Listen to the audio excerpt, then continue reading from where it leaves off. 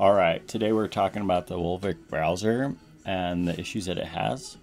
I went ahead and I was trying to get this to work, and unfortunately it's not working. And I've tried every release so far on this, even the Oculus ones, since they adopted the Open XR format. Still doesn't work. It just force closes and does not work.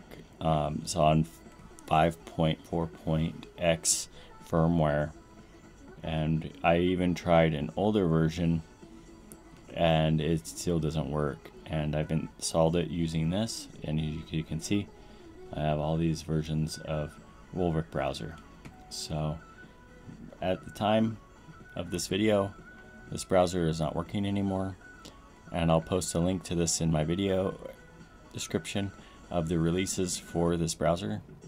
And yeah, unfortunately it just doesn't work. So yeah, thanks for watching and have a great day, guys.